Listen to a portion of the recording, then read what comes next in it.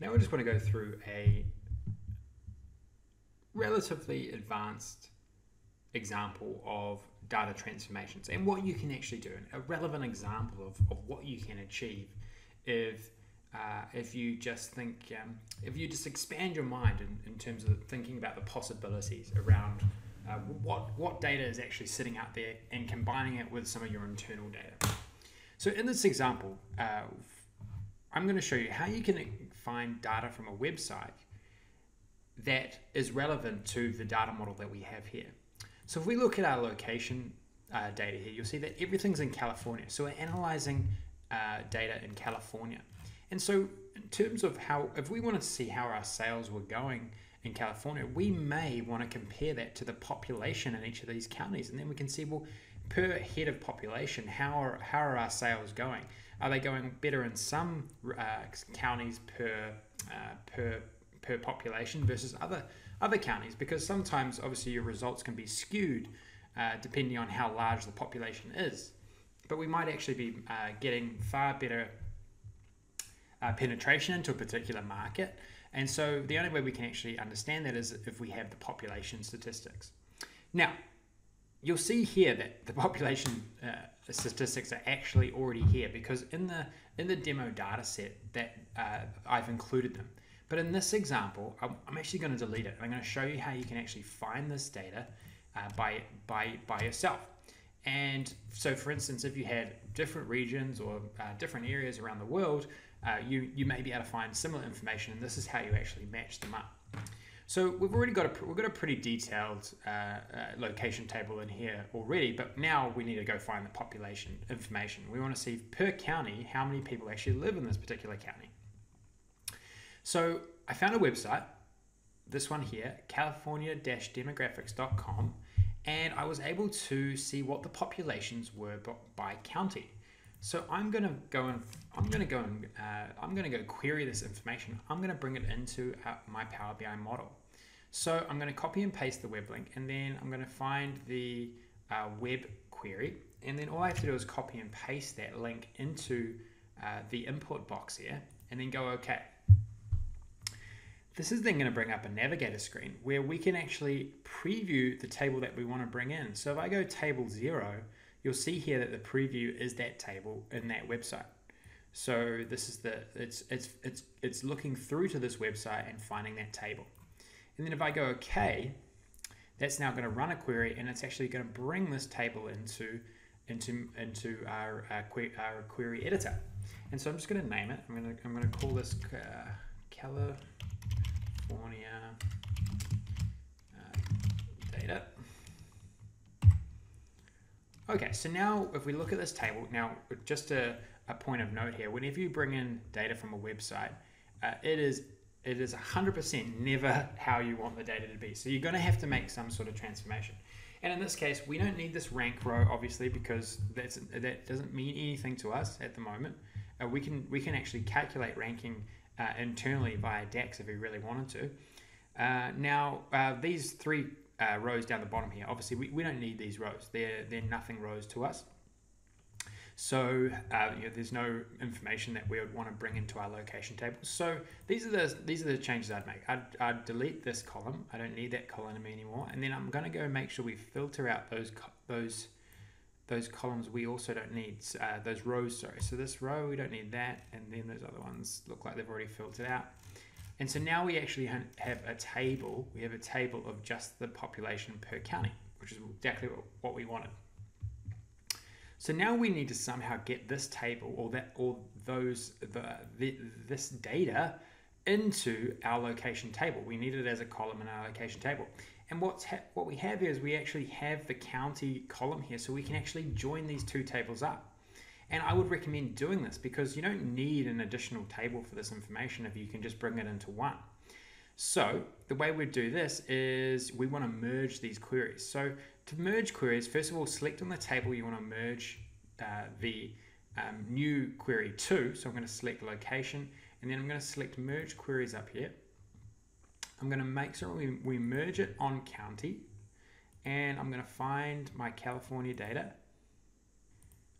And then we're going to do an inner join. So it's going to find all of the counties that exist in our location table and match them up to all of the counties which exist in our new table that we've queried. Okay, so let's now, first of all, we have to make sure we select the county column like so. So it's going to link up this county column versus this county column, and you'll see here that actually gives you a preview, and it says, well, there's 74, they all match. So we're going to get population data for every single column there. And so I'm going to go OK, and then you'll see now that this has populated into our location table. Now these two arrows up here, we just need to select those, and then we can actually select which information we want to bring into this table. I'm going to have them all at the moment just for demonstration purposes. And there you go. So we have now brought in that query into this table. And we know that they match because if you look at this county column, say Orange County is matching to Orange County, LA County is matching to LA County, and so on and so forth. So we've now combined these two queries. So we would do a bit more to finish this off. We would remove this column, we don't need it, and then we might want to call this population stats, something like so. So now we have per county the information on our population. So we could then pull in this information. We could pull this information into our calculations. We could use these in our calculations to run analysis on our sales, making sure that we are getting the right right sales, or we're getting good sales within particular areas, within particular regions of our data set.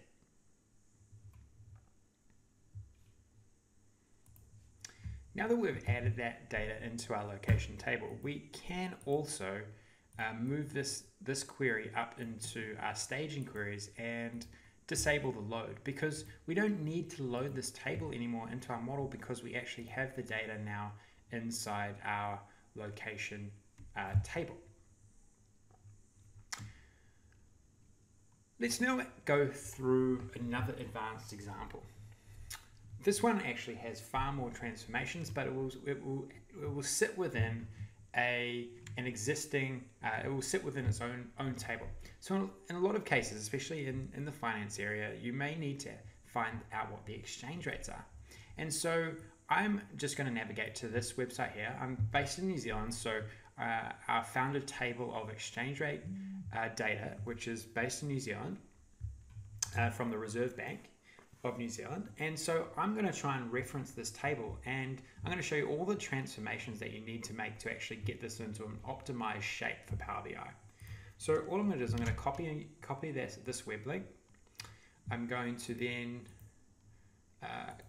go to the web query. I'm going to paste in the link like so.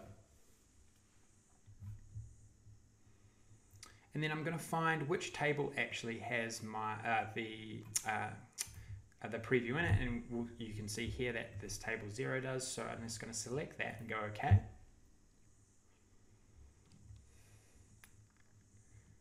And I'll just X out of that. And now we have this exchange rate table. So it's got a lot of information in it, but this is in a really suboptimal shape for Power BI. So we need to do a number of different transformations. And you'll see by me working away on these transformations how much you can actually do with this transformation engine, and then also what the end result you should be aiming for when you're making these big transformations. Okay, so the first thing that we need to do here is we need to filter out some of the information which is irrelevant. So these top 3 rows we don't even need. So what I'm going to do is I'm actually going to get rid of these. I'm going to go filter out those 3 columns, which is great. And then we need to then get these dates. We need to get these dates on a column instead of a header. You'll find this quite often, that dates end up being as column headers, but in Power BI you want these to be in just one column.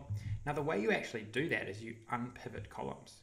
So in this case, I'm going to select the column I don't, that is okay as is, and I'm going to unpivot it like so.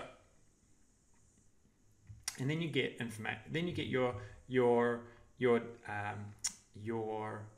date, all your dates in one column.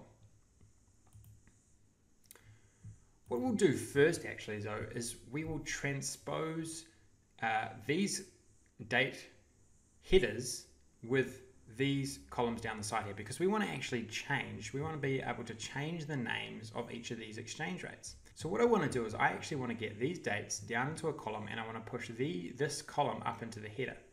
Now the first thing we've got to do is we've actually got to make these headers our first row, because we can't transpose anything which is in the header. So I'm going to use this selection here, use headers as first row, and then that's going to bring down our dates.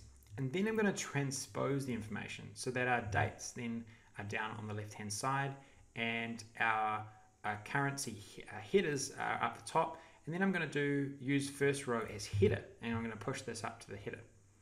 Then I'm going to make some changes to my column names, and so I'm going to change this to Kiwi USD. I'm going to do the same here.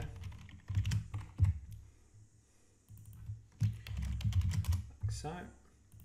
And so we're just formatting things so that they're intuitive for us to then work on post once we actually commit this to our data model. And the last one here, I just need to actually go like this. Okay, so now we have all of our currencies all nicely laid out like so in a pivot shape. The other thing we need to do is we need to actually, if you look at this data type up here, it doesn't know that this is actually a date. So we need to turn this into a date. And so the way we do that is we go up into the date icon, and if we pass this, it will actually physically turn this into a date, and you'll see that the data type actually changes like so. Now we come to a point where we actually, again, we want to get these column headers, we actually want to get them into one column, because we want to exchange all our exchange rate information to be in one column. Always try and think long and thin when you have this sort of information. In Power BI, you want your data to always be unpivoted. If you look at this sort of shape, this is a pivoted shape. And so another way to think about it is long and thin. So if you have a pivoted data table with similar values, so that these would be, I would class all of these exchange rate values. If they're in some pivoted shape like this, you want to try to get them into one column. And so the way to do that is to use unpivot other columns by selecting the dates column. And then you get them in this long, thin table like so, and all your exchange rates are in the one column. And so we could call this exchange rates, and we could currency pair, call that currency pair. And then we could also break this out again. So I'm actually going to duplicate. I'm going to duplicate this column. Then I'm going to split the column by 3 as far left as possible. Then I'm going to delete this column, and I can change this to foreign currency, and then I can change the order of it like so. So we've done a massive transformation. Hopefully you can see, if you look down the right hand side of the applied steps, look at all these changes that we've made. But now this is an optimized shape table for Power BI. We could then say name it, we could call this exchange rate data, and we could actually push this into our data model. And then if we could commit this, we could actually commit this table now to our model and utilize it in our calculations. We could use this in combination with information from our sales table, or think about your invoice table or your delivery table. So range of different ways that you could use tables like this, or structured somewhat like this. Now there's a few other changes we want to make as well. Obviously we want to make sure that the data types are correct, so we can change that up here. So this is a fixed decimal. But really, we're all done here. We've done a number of different transformations. You can actually look back and see what you've done. So we can actually go back to the start and click through every single transformation that we did and see how much we transformed this particular data table. And now, if that link does not change inside the website as well, if you refresh the data, it should go and requery that table. All of the transformations are automated, and it should just flow into your data set. The other thing that I've just noticed is that oh no, that's right. So all of the column names are correct, and that's all looking fine. So this is just an example. This is just an advanced example of what you can achieve with the query editor. It may not be exactly relevant to every single example that you work in, but it just shows you the power of the query editor.